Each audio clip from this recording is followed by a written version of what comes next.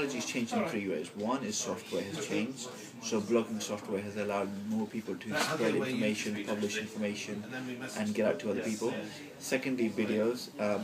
So hardware has changed so that hardware like iPhones allow people to capture video and take pictures and upload them to the web, and share that information. And thirdly, I suppose, websites themselves. So social media,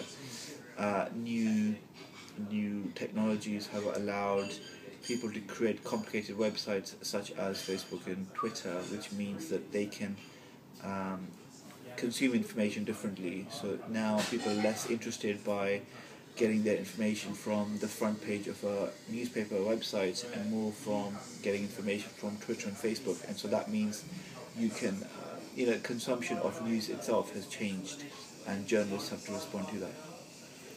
I use my phone, which has applications which I can use. I use my tablet, which also has lots of applications I can upload and directly to the web, and I can also do some programming on there. And of course, I use my desktop computer, which allows me to do more complicated tasks like photo editing and complicated programming. Well, it was my tablet which I recently bought, and I used it to update an article from there, and also to write some small piece of code from there as well. So I have the software to do that and to upload directly from my tablet to the web.